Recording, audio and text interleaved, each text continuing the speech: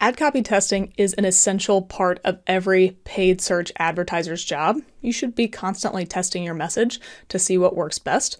But it used to be that you just go up, put in a couple or three different ad variants in an ad group, let them duke it out with even rotation, which isn't even a thing anymore, and then over time you'd find your winner. But again, that's not really how it works anymore. You're not entered into the auction equally for each of the different ad variants you have. So how can you run a reasonable ad copy test and understand which message works best? That's where ad experiments can come in. So in this video, we want to walk you through how to use experiments to run a good responsive search ads test in Google Ads. Before we hop into the workflow for Google Ads experiments, I want to show you exactly what I'm talking about when I say that we're having challenges running ad copy tests the way that we used to. Now, Joe and I like to make things easy on ourselves, so we always label our ads when we start a new test. That allows us to use the label performance report in Google Ads in the report editor to see really quickly how our ads are performing. So if I click in here, it always defaults to the campaign level labels. But over here in this right-hand bar, you can see here that there's label and ad. So I'm going to switch these two out.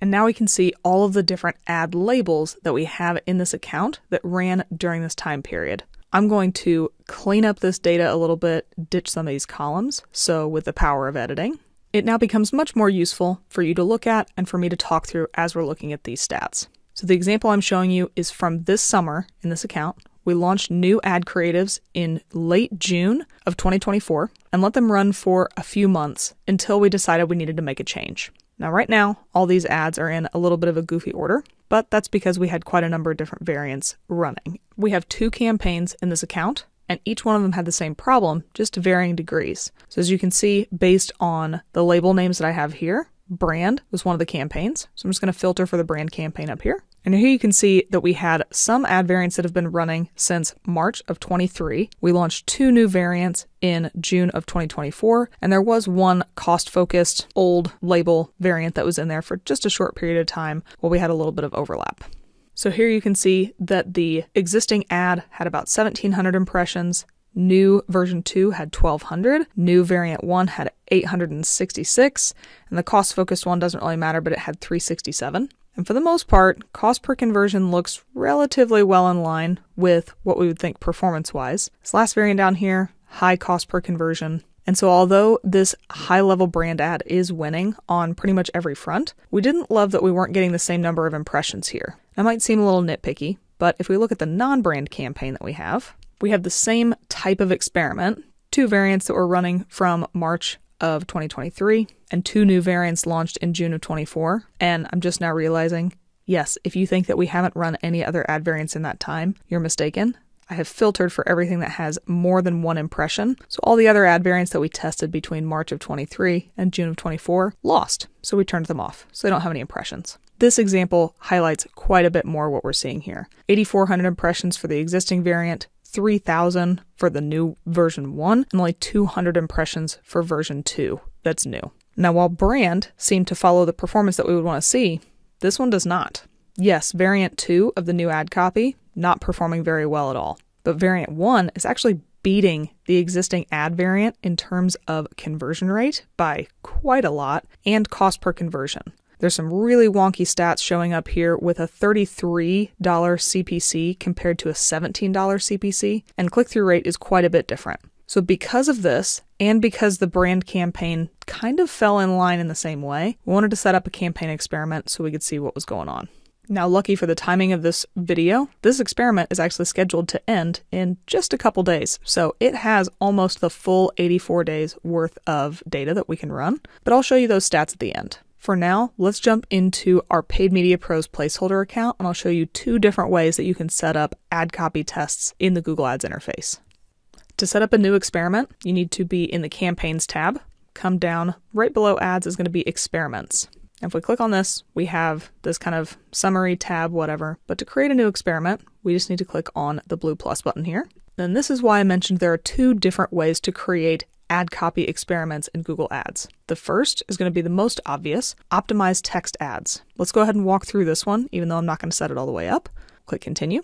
Now the first thing you do setting up a text ads experiment is you select which campaigns you want your ads to run from. you can either default to all campaigns, or you can select certain campaigns that you have in here. Let's just go ahead and select one of our placeholder search campaigns. Target ad has to be responsive search ads. Those are the only ads we have. And then we can filter for which ads we want to test on. And you can filter based on the text that is either in or not in, headlines, descriptions, headlines and descriptions, all of the different paths, and the URLs. So let's just say, for example, we wanted to test if any headline contained free shipping. We could then continue to filter further with either and statements or adding in additional pieces here. But for now, let's just say we're trying to find any ad with free shipping in a headline. Let's click continue. Now we get to choose what type of action we want to take on the experiment ads. You can do a find and replace, you can update the URLs, or you can update the text. So let's stick with find and replace. For that, you can find the text. Since we filtered on free shipping, let's assume we want to change out free shipping.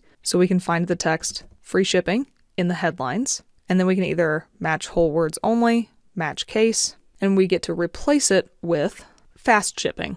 I'm not saying this is a great test, I'm saying it's a test. Maybe you're trying to determine whether the free version of your shipping versus fast is a bigger selling point, or you have something completely different. Odds are, if you're watching this video, you know what messaging you would like to test. So take it easy on me with my examples. Coming up with these is hard. We can then click continue. And here you would set up your campaign variant name. You would give it a start date, and then you can run the duration of the test, which again can be a maximum of 84 days. If you were to select 85, it gets mad at you. So only 84 days now. And then you can give your campaign the regular experiment split. So with a 50% split, that means 50% of your messaging would be going toward the free shipping message or the control variant, and 50% would be going toward the fast shipping or the experiment version of the campaign. Once you clicked create variation, your test would start running on the next day. But again, the options you have here are find and replace, update the URLs, or update the text. You can update text in the headlines. You can add a new headline. You can remove headlines, or you can pin certain headlines in place. The same thing, similarly, is true for descriptions. You can add, remove, or pin. And then if you wanted to update the URLs, you would take the final URL. You can either leave this blank, which means no change, or you can add in a new URL here, which would effectively be a landing page test. You could add in different text here for your display URL paths 1 and 2, or you could add in a final mobile URL. So again, depending on which one of these pieces you want to change, enter the information into the respective box. And if you don't want to change something, simply leave it blank. The text already shows you no change. That means nothing's going to change there. Personally, I like how you can test different messaging and text ads pretty simple with this version. But honestly, the way that I normally test ad copy does not really lend itself to a quick find and replace of just a couple of messages or changing the URL or something like that. Instead, I like to do tests that are something like this, where each column is going to be its own ad variant. So column B is template 1. All of my headlines that I have pinned in headline 1 are going to be on the brand. Things that are pinned in headline 2 would be a benefit statement. Things that are pinned in headline 3 would be different calls to action. The descriptions would be different data points for all of the benefits. And then we have a call to action and some sort of timing expectation. Template 2 has all of the same things in place, but now my headline 1 is calling out certain keywords and the call to action is in headline 2. We already have a video that talks about responsive search ad templates that you can check out at the top of the screen right now. But for the sake of this video, you can see how template 1 is very different from template 2, which is very different from template 3. It's going to be hard to use different formulas for text that contains or does not contain, all of that sort of logic language to narrow down the test on what I want. So instead, we're going to use the more manual, more customized option of how you can set up an ad copy test. To set up this different variant, we just need to click on the blue plus button again, and then we're going to click on Custom Experiment. Since we're testing search ads, we'll leave the campaign type at search, click continue. At this point, we need to give our experiment a name. Hopefully you'll have a better naming convention than what I've got here. Then you choose your base campaign, or which control campaign you want to use.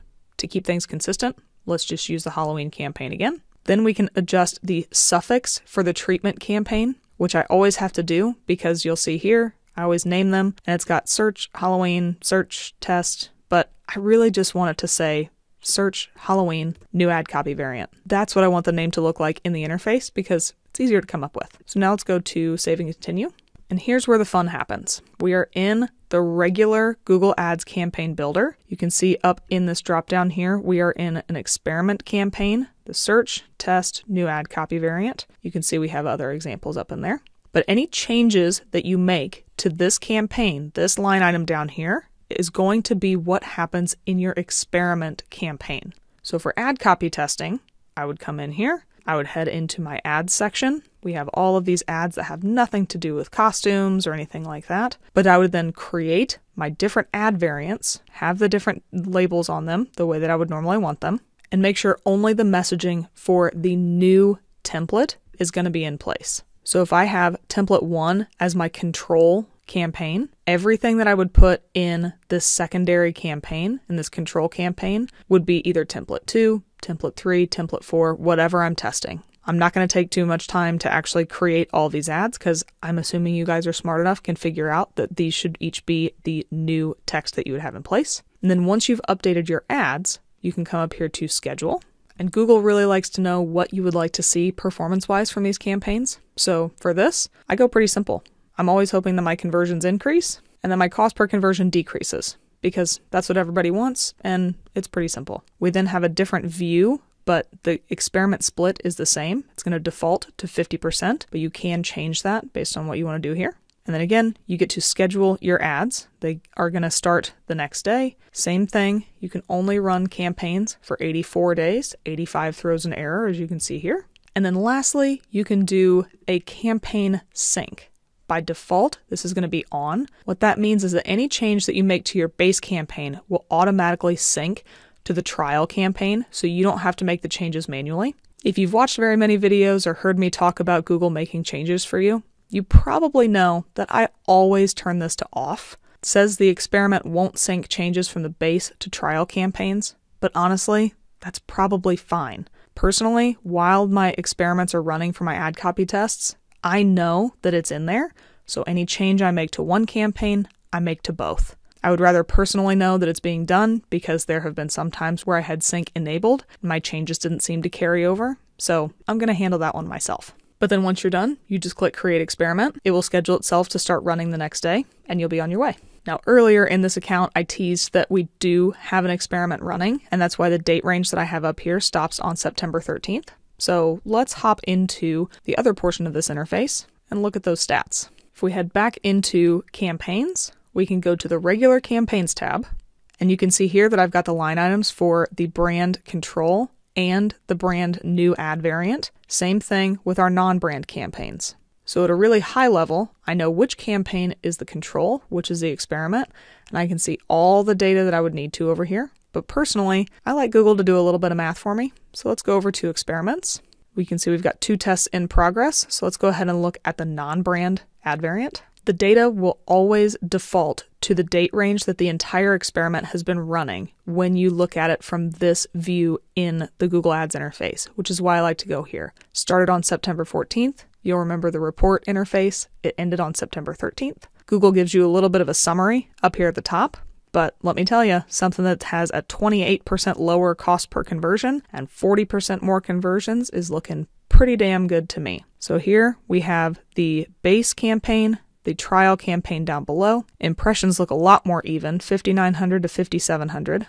Click-through rate looks okay, a little bit different. CPC is a little off, which is a little goofy, but cost is very normal. Cost per conversion looks excellent and different. Conversion rate on the trial campaign is wildly high, so that's excellent. Overall, this would be considered a win for this new ad variant. And now let's look at the brand version. And in this one, we're actually losing. Cost per conversion is up about 22%. Conversions are down 14%. Again, click-through rate looks about the same. Impressions are about the same between the two. Cost per click is about the same. Biggest difference is going to be this conversion rate here. The base campaign has almost a 1% advantage on the trial campaign, which is leaving quite a bit of a difference when it comes to the cost per conversion. And I wanted to show you both of these because as a last takeaway for this video, I need you to be prepared. Not every test you run is going to be a winner. Some of your new ad variants are going to lose to the old variant.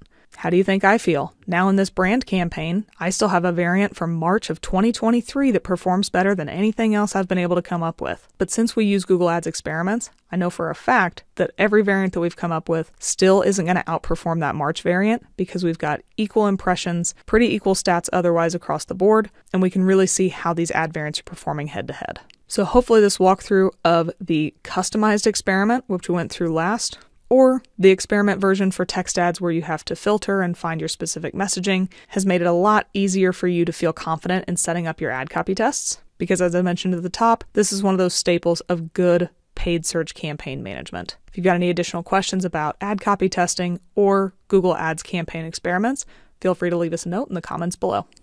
Thanks for watching our video. We really appreciate it. If you liked it, give us a thumbs up below. If you really liked it, maybe think about subscribing to the Paid Media Pros YouTube channel and you'll get alerted every time a new video drops. If you really liked it, you can help support the channel by checking out some of the t-shirts that we're wearing on our merch shelf, as well as looking at the Super Thanks button.